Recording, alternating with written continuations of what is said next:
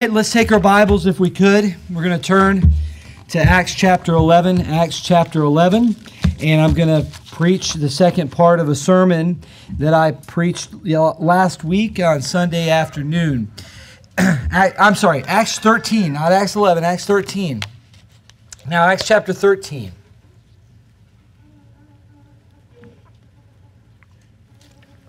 Verse number 44, the Bible says, "And the next day, a Sabbath day, came almost the whole city together to hear the word of God." Acts 13:44. "But when the Jews saw the multitudes, that they were filled with envy, and spake against those things which were spoken by Paul, contradicting and blaspheming." So imagine this picture. That's not true, contradiction. That's a lie that he's contradicting him. Blaspheming, saying things about God and attacking God and God's word and God's people. "Then Paul and Barnabas waxed bold and said, It was necessary that the word of God should first have been spoken to you.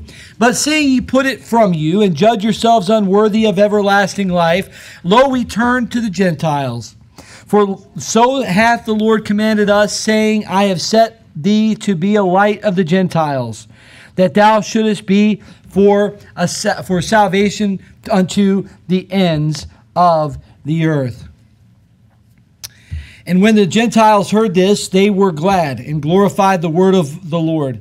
And as many as were ordained to eternal life believed. And the word of the Lord was published throughout all the region. But the Jews stirred up the devout and honorable women, and the chief men of the city, and raised persecution against Paul and Barnabas, and expelled them out of their coasts. But they shook off the dust of their feet against them, and came unto Iconium. And the disciples were filled with joy and with the Holy Spirit."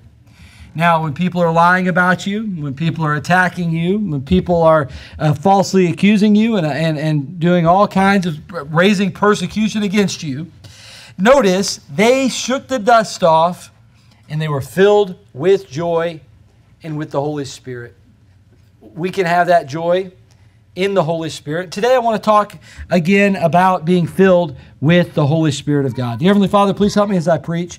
May we be filled with joy and filled with the Holy Spirit, God, as we are in this world of darkness and you've given us the light, the truth, Lord, salvation, Lord, blessings and of being a Christian, all the blessings of being a Christian. So, Lord, help us to live for you. In Jesus' name we pray. Amen. Well, we talked last week about the purpose for being filled with the Holy Spirit. And we went through several reasons. I'll give a quick recap of this. But the purpose of being filled with the Holy Spirit, of course, he filled him with power. One of the purposes for being filled with the Spirit is to be filled with power. And God wants us to be filled with the power of God and have the power of God in our life. Now, they were actually doing miracles and signs and so forth, but I don't believe that, that was for that time and period when there was no completed Scripture. But today we can still be filled with power. And how does this come out? Well, the next point I want to make, of course, is that it was for the purpose of being filled with the Holy Spirit was for boldness. In Acts chapter 4, there was this time of persecution, and they were commanded not to preach in the name of Jesus Christ. They had this meeting of all the Jews, the Pharisees, and the Sadducees, and they said, you know what, we can't kill them, we can't hurt them, what can we do? And he said, they came to this conclusion that we're going to have to fear them into submission, to scare them into submission, to try to intimidate them and manipulate them through fear to stop them from preaching the gospel. So they threatened them. They issued threats against them. They were largely empty, but they weren't completely empty because they had been able to stir up a mob against Jesus and murder him and to kill him. But what was their response? The Bible says they prayed and were filled with the Holy Ghost and with boldness in Acts chapter 4. The Bible says in Acts 4:28, for to do whatsoever thy hand and thy counsel determined before thee to be done. And now, Lord, behold their threatenings, and grant unto thy servants that all boldness they may speak thy word, by stretching forth thine hand to heal, and that signs and wonders may be done by the name of the Lord Jesus. And when they had prayed, the place was shaken where they were assembled together, and they were all filled with the Holy Ghost, and they spake the word of God with boldness. The purpose of being filled with the Holy Spirit is to have boldness. Another purpose of being filled with the Holy Spirit is for leading. Did you know that the Bible says they were filled with of joy and with the Holy Spirit? But think about this, as they're shaking the dust off their feet, just like Jesus had commanded them when they come into a city and they not received, to shake the dust off and go to the next city. Well, this idea in our vernacular would be basically saying, you know what, I wash my hands of it and just move on to the next place. Well, they did, and they went from place to place preaching the Word of God. God would lead them to the next place. Paul was pressed in the Spirit in Acts 18 to go and preach the gospel. Paul was pressed in the Spirit and testified to the Jews that Jesus was Christ. My friends, we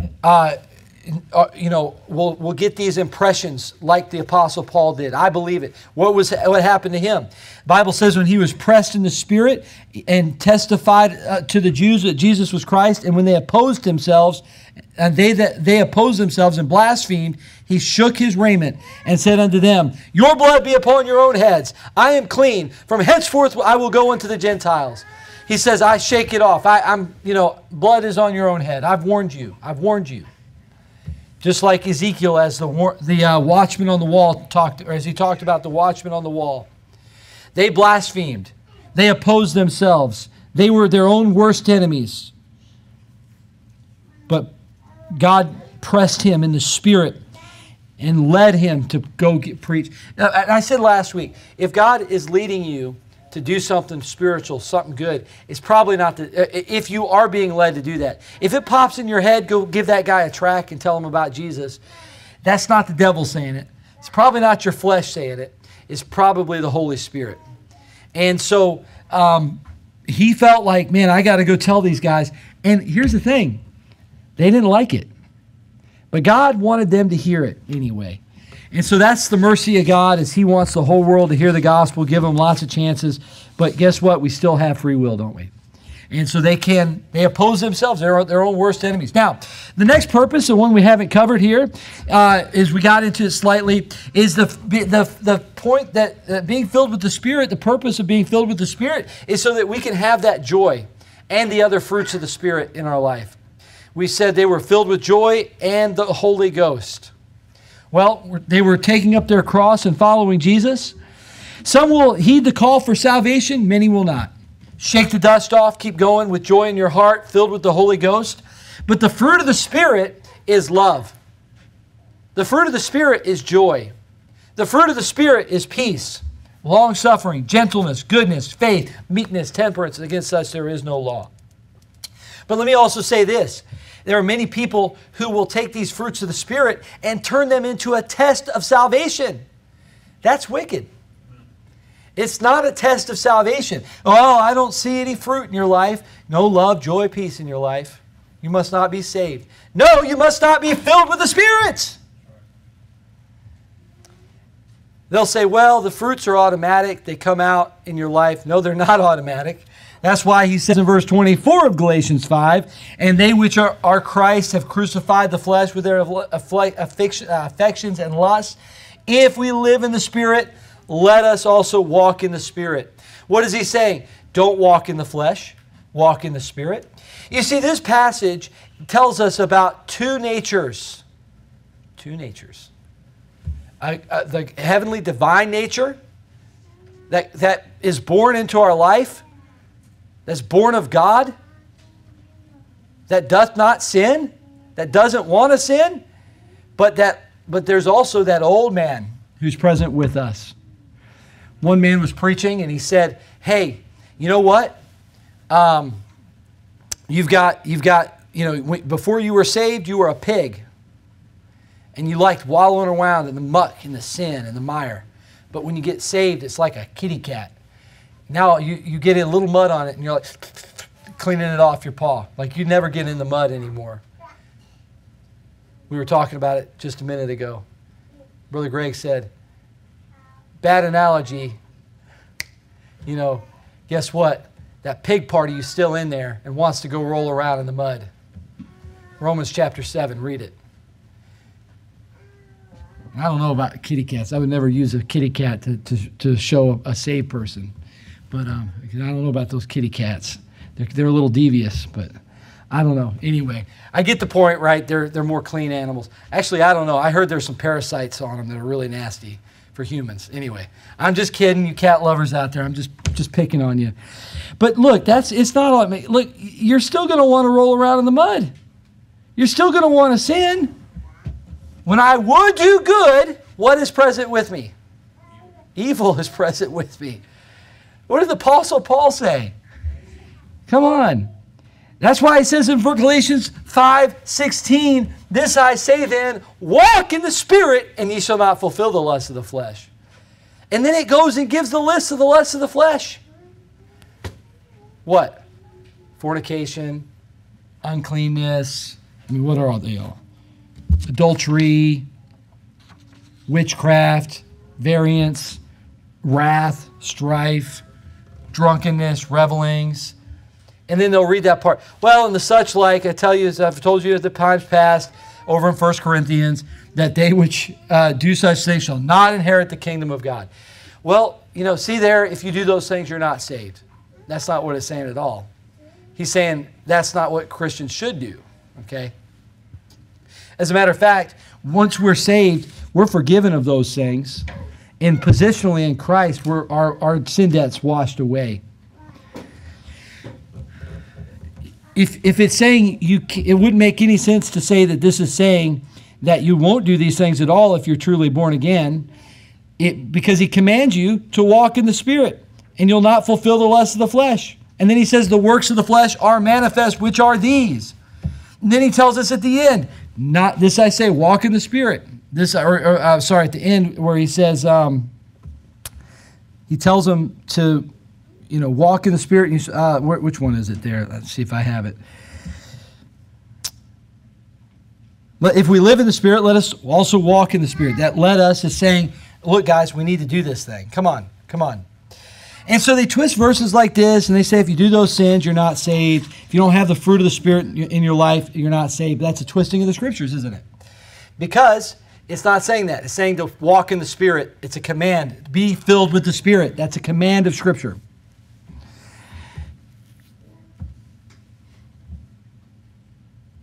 We shouldn't go back into those sins. We should live like what Christ would have us to live.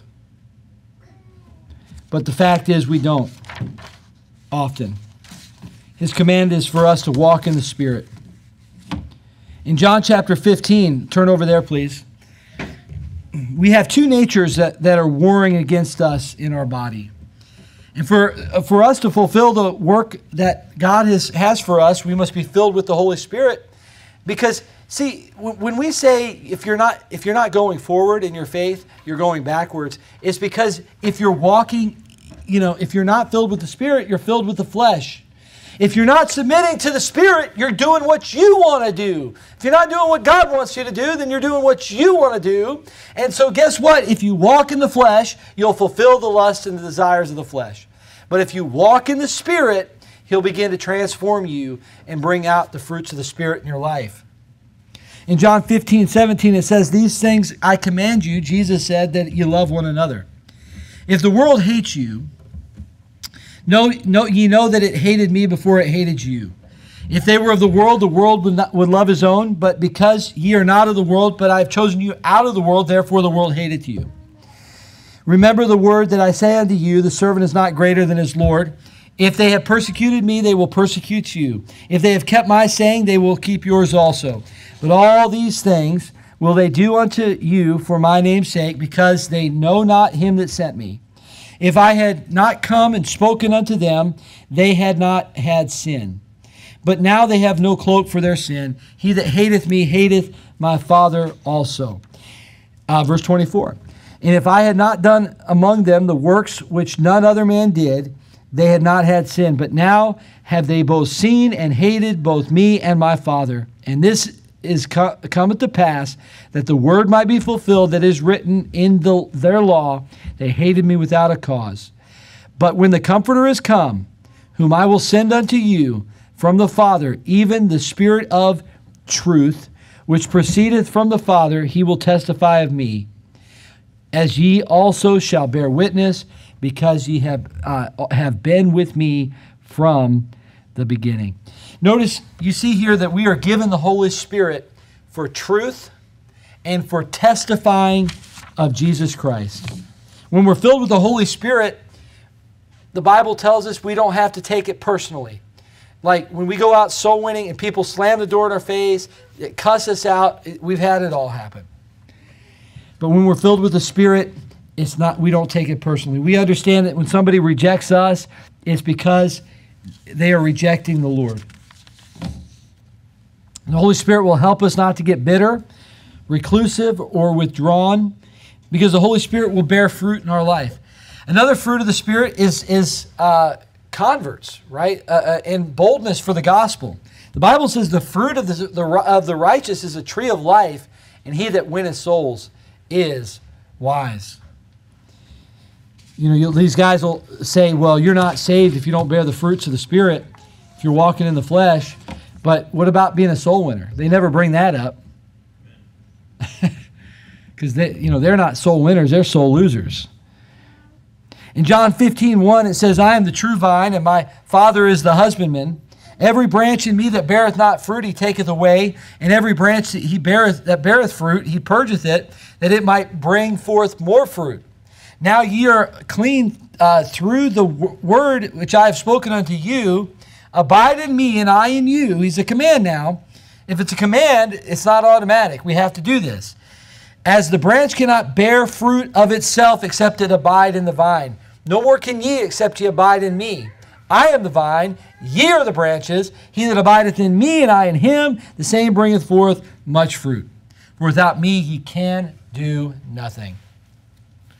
If a man abide not in me, he is cast forth as a branch, and is withered. And men gather them, and cast them into the fire, and they are burned. If ye abide in me, and my words abide in you, ye shall ask what ye will, and it shall be done unto you. Herein is my Father glorified, that ye bear much fruit, so shall ye be my disciples. When we get born again, we have now an opportunity to bear fruit and earn rewards in heaven. What a beautiful passage.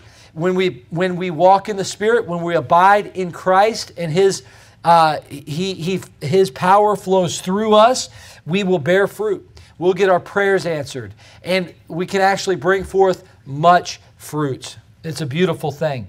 Now, if we don't abide in Christ, the Bible says we're cast forth as a branch and burned in the fire. This is not a reference to hell. This is an agricultural reference. When a tree branch has no life in it, it falls to the ground or it's cut off so that the life-giving flow from the tree can go out and bear fruit in other branches.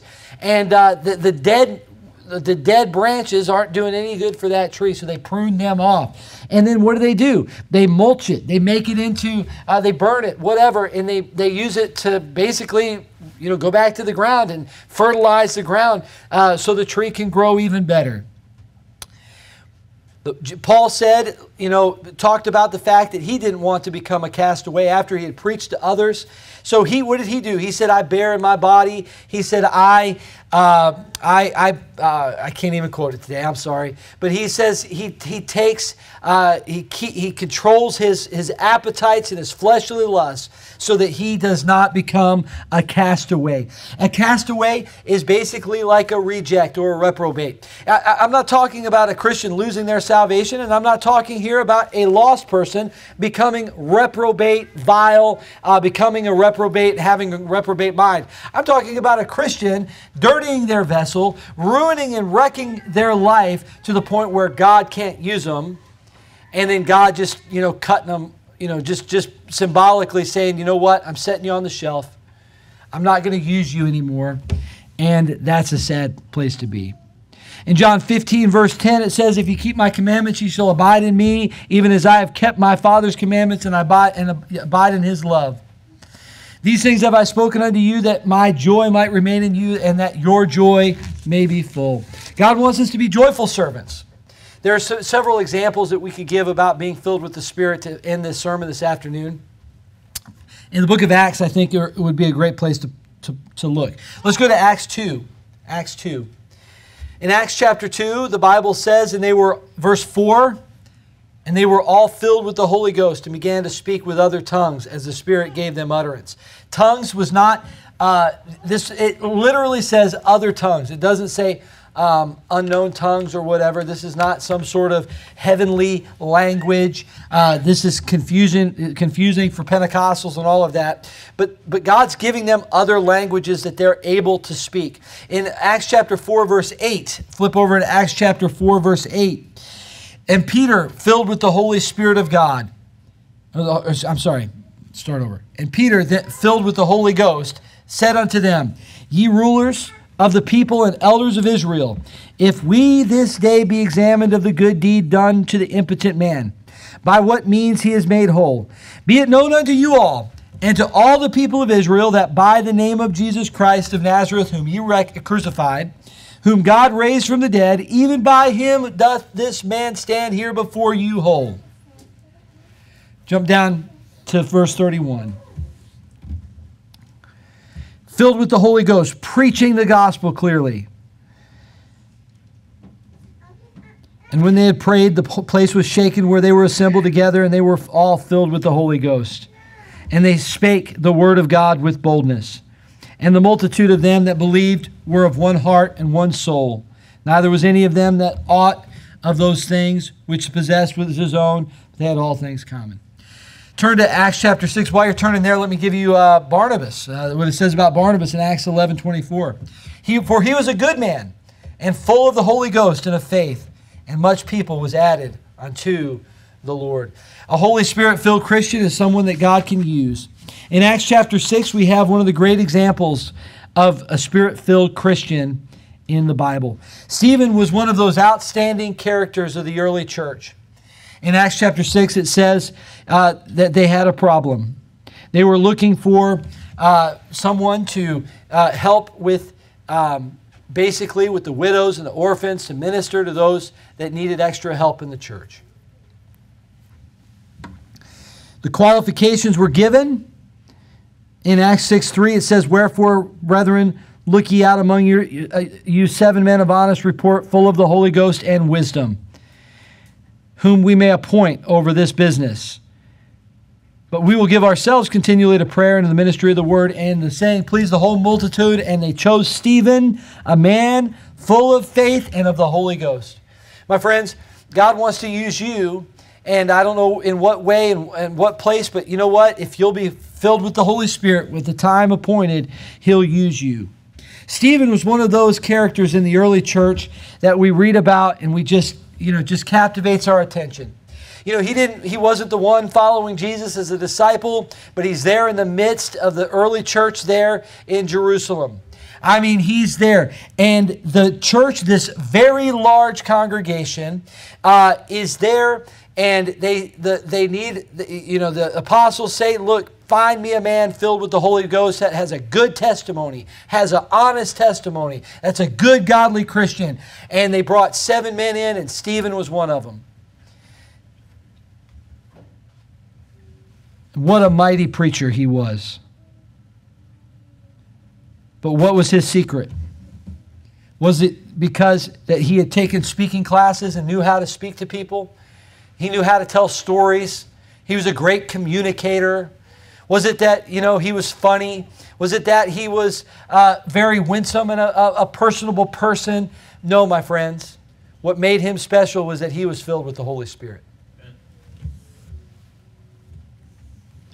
We need to understand it is important for us to be filled with the Holy Spirit. And by the way, the Holy Spirit fullness is not just for preachers.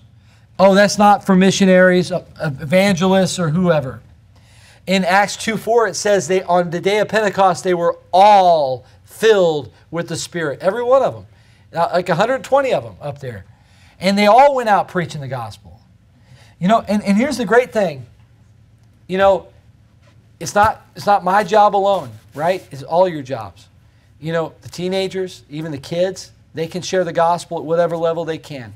They can preach the gospel to people, tell their friends, tell their family. I mean, we got kids in here learning large sections of the Bible every month. memorizing them.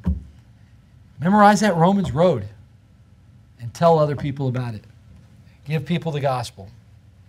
Obviously, we use more verses than just the typical Romans road, but you could, that would be a good start right there. Your parents will probably help you out, or somebody else will help you out if you get stuck. Don't worry about that. But this man, he, and I'm just saying, look, this is for everybody. This is for everybody. It's being filled with the Spirit is for kids too. It's for teenagers. It's for men, women, pastors. This isn't for rich people or poor people. This is for everybody. God has made this provision for all of us. I want you to think about this. I'll give you just a couple thoughts about Stephen and we'll be done. Stephen was a man available. That's a good thing. A Spirit-filled Christian is somebody available to serve the Lord. They picked him and he said yes. Now, he wasn't given a prominent task. Think about the job he was given. This isn't the Sunday morning worship service. He's not the one up there leading it. He's not the worship leader, the band director, the choir director. He's not up there doing that. He's over there with the widows and the orphans, giving them meals, going around and helping the widows and orphans. That's a servant of the Lord, though. Stephen was ready. But man, here he is. He's faithful to the Lord. He's a soul winner. He's just serving people, taking up the task. So you know what? I'll be that servant. I'll go and serve the widows. I'll serve the orphans. I'll go take that load off the pastor, the pastors, the apostles here. And he goes and does it, but he's still just faithfully preaching the gospel. And man, I don't want to go out like Stephen did, but man, if I got to go out, that's about the best way to go. Preaching the gospel, I just heard about Stephen Trowell. They got that the man that was in my dormitory that got killed in Iraq. They brought those men that killed him to justice.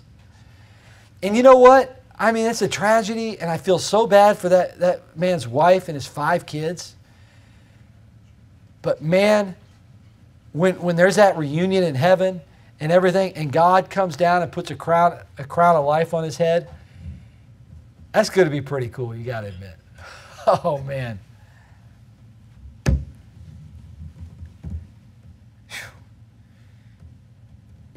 All 7 of these men were ready to do it. Preach the gospel. They were filled with the Holy Ghost. What does the Holy Ghost filling do? Gives you boldness, gives you joy, helps you to serve. Let me give you a couple more things about it, just real quick. In Acts 6, it also says in verse 8 that he did great wonders and miracles. Now, I believe that was for that time and that period when there was no Bible. But if you're Holy Spirit filled, he's going to do great things through you. You're going to touch people's lives in ways that you have no idea. I'm just kind of giving you bullet points here now because I want to finish up with the time. But this was the Holy Spirit working through him. He was full of the Holy Ghost.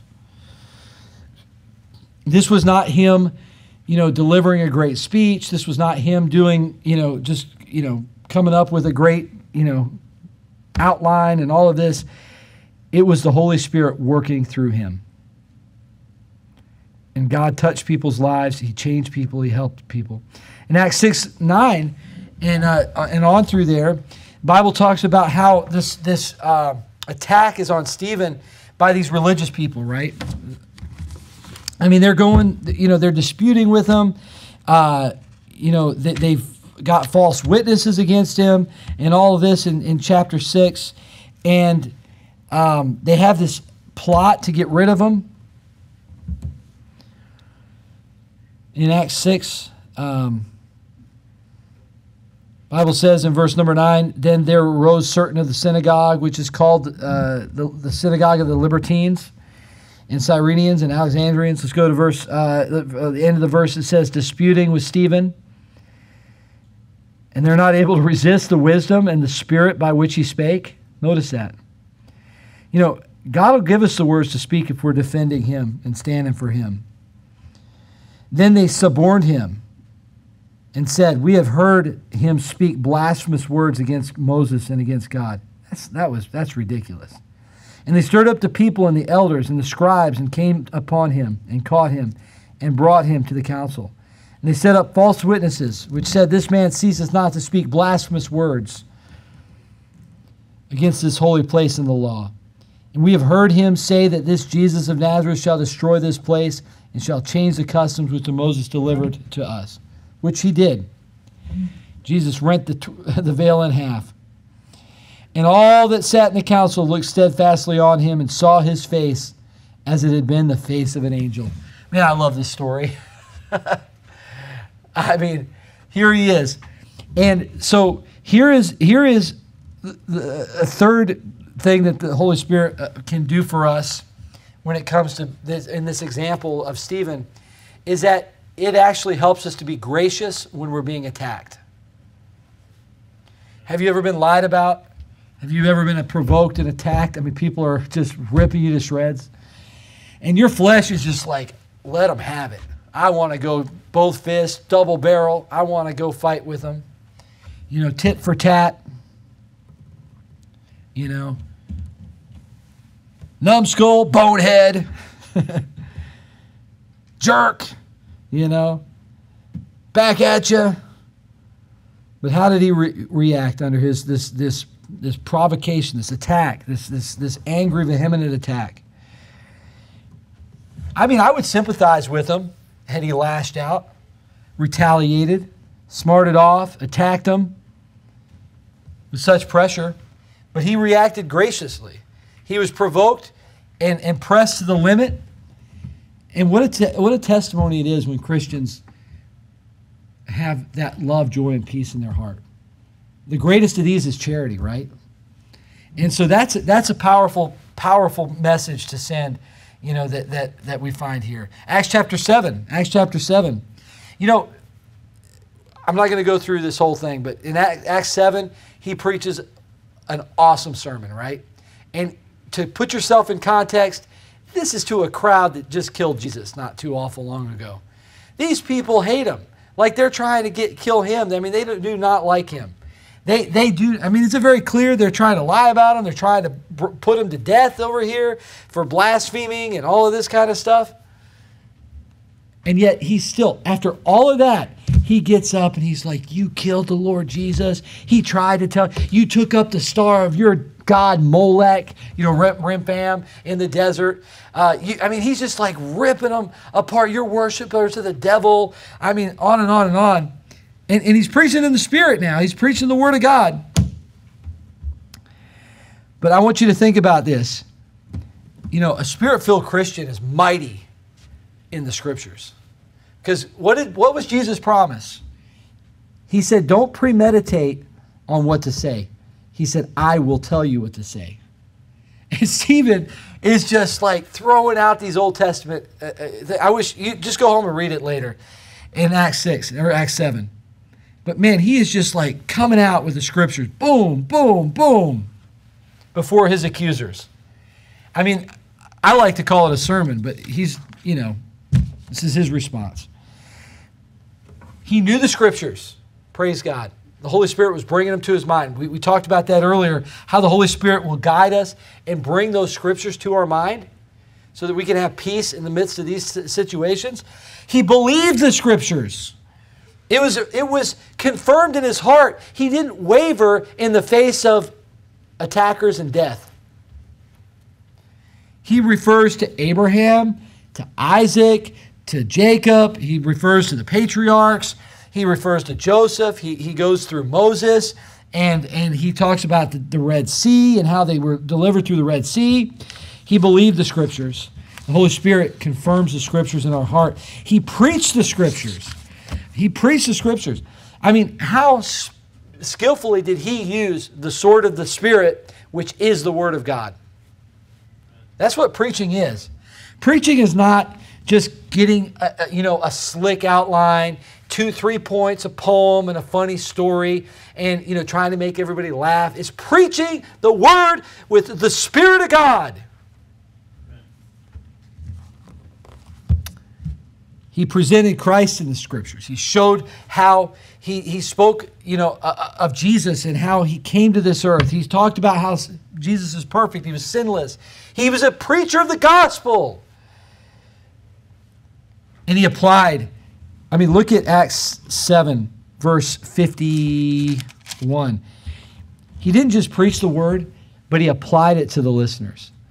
He showed them where they were wrong. A lot of the problem with a lot of this preaching out there today is it is not really applicable. They're not preaching against sin. They're not preaching against problems. They're not helping people with their common sins. He says this to them, verse 51. Ye stiff-necked and uncircumcised in heart and ears, ye do always resist the Holy Ghost, as your fathers did, so do ye. We go out soul winning all the time. And, we're not trying to be mean. We're just trying to find out the truth. And people will, tell us, oh, yeah, I'm saved. And, like, oh, yeah, I went to a Baptist church, I'm saved. Okay. We had a guy literally tell us this the other day. He said, I go to Free Will Baptist Church. Okay. Well, if you were to die today, are you 100% sure you're going to heaven? Yes. I said, okay. What do you believe you have to do to go to heaven? Well, you have to keep the Old Testament commandments. Now, I'm telling you, I'm not prideful about this, but it's true. There's a lot of soul winners out there who would have just been like, well, praise the Lord, brother. You're a Baptist. And again, I'm nothing, okay? I'm just saying I've seen this. That's why you got to press this a little bit. What do you believe you have to do to go to heaven? You got to ask those questions to get to the heart of the matter. We got to apply it to their life. Keep the commandments. I said, I don't think that's what your church teaches. Then he goes on, which of the prophets have you not your fathers persecuted? He's ripping them apart. He's like, you killed Jesus, you killed the prophets. Anyway, he applied his message to the listeners. That's the thing about confrontational soul winning. We actually try to figure out where people are wrong on their gospel, what they're trusting in, and this is not us. It was not original with us. Thank God for the apostles. Thank God for Stephen. Thank God for John Rice and Curtis Hudson. These guys, and other soul winners, right? Many soul winners. It's not us, but you've got to apply it. You got to point out where the problems are. Apply it. A Spirit-filled Christian is one who's full of the Word of God. Full of the Word of God. Why is that? Because the Spirit wrote the Word of God. He inspired it. He gave it to man, and He teaches us. He guides us in all truth. And I'll say this as well as I get near the end here. The Spirit-filled Christian is sustained through the hour of tribulation. Stephen, look down at verse 54. When they heard these things, they were cut to the heart, and they gnashed on him with their teeth. But he, being full of the Holy Ghost, looked up steadfastly into heaven and saw the glory of God, and Jesus standing on the right hand of God, and saying, Behold, I see the heavens open, and the Son of Man standing on the right hand of God. And they cried out with a loud voice, and they stopped their ears, and they ran up upon him with one accord, and they cast him out of the city, and they stoned him, and the witnesses laid down their clothes at a young man's feet. Oh, my friends, they went and killed him. They killed him. What was his reaction in the midst of this attack? They stoned him to death. Did he cry out with self-pity? Did he cry out to the accusers? Oh, no, don't do this. Oh. No. He steadfastly looked up to heaven. The Lord helped him through it. Yea, though I walk through the valley of the shadow of death, I will fear no evil. That's what the Holy Spirit, being filled with the Holy Spirit will do. He rode through the storm triumphantly. He went through the tribulation triumphantly. Bible says in verse 55, but he being full of the Holy Ghost. Full of the Holy Ghost. What does a Spirit-filled man do when death faces him? Well, he can look steadfastly to heaven and say, hey, there, God's waiting for me there. Heaven's a home is a place for me.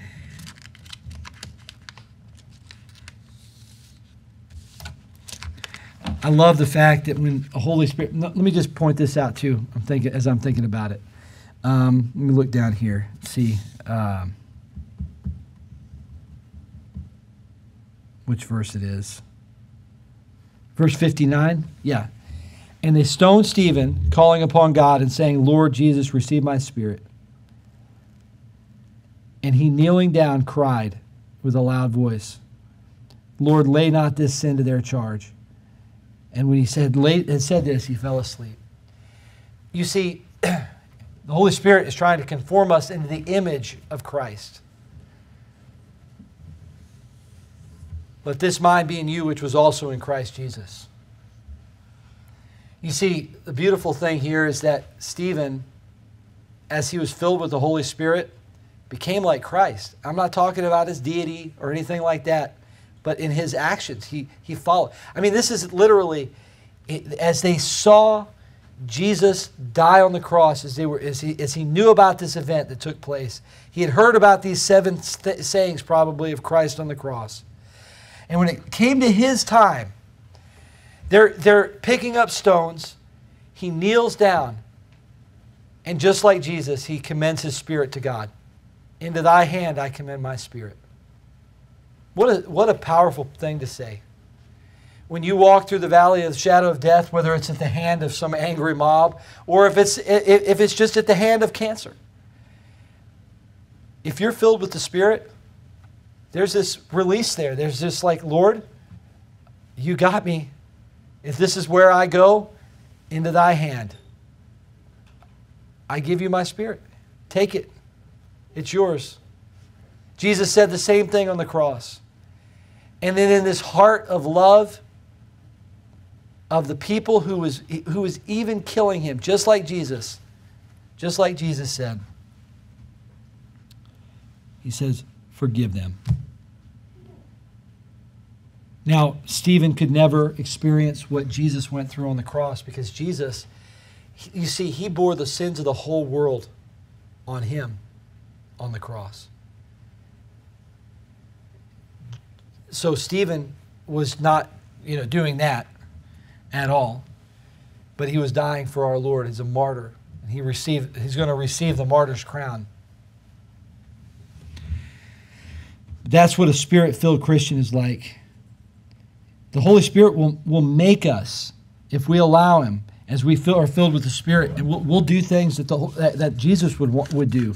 We would do things the way Jesus would want them done. Look at it, Acts 8:2.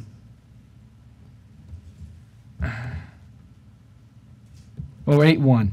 And Saul was consenting unto death, and at that time there was a great persecution against the church that was in Jerusalem, and they were all scattered abroad throughout all the regions of Judea and Samaria except the apostles. And devout men carried Stephen to his burial and made great lamentations over him. As for Saul, he made havoc of the church, entering into every house and hailing men and women, and committed them to prison. Stephen was filled with the Spirit.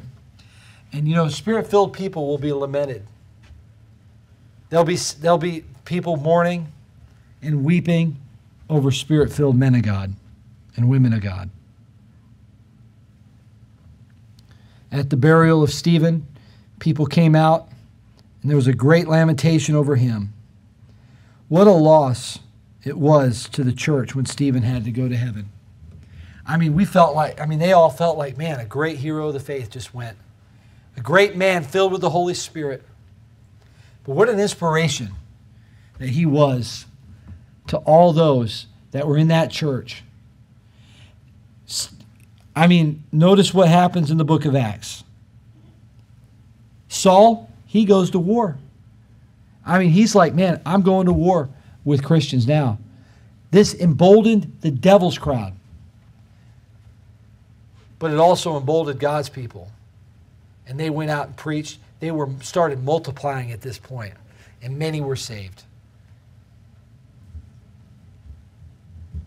And then God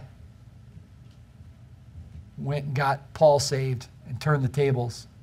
So remember, with God, all things are possible. Praise God. You know, if we're Spirit-filled, we live for Him. The consequences are in His hands. The outcome is in His hands. All of that's in His hands. Duty's in the hand of man. The outcome is in the hand of God. Stephen was a man full of the Holy Ghost. Full of the Holy Ghost. I think he's a great example to end on. We need to try to be filled with the Holy Spirit of God. We need to walk in the Spirit, and we will not fulfill the lusts of the flesh. Dear Heavenly Father, thank you for these great examples that you've given us from the Word of God so that we could try to be filled with the Spirit ourselves. God, we need your help. We need that filling. But, you know, it requires us to be emptied, Lord, of our own fleshly desires, to walk in the Spirit, not walk in the flesh. And so, God, I pray that you would just help us to overcome these foolish, hurtful lusts, Lord, that ensnare us and enslave us, God, in sin. And, Lord, to yield to your Holy Spirit so that we could be like a Stephen, so that we could be like these other great Spirit-filled Christians throughout the Bible and throughout history. We love you. Please bless us. Thank you for that filling. In Jesus' name we pray. Amen.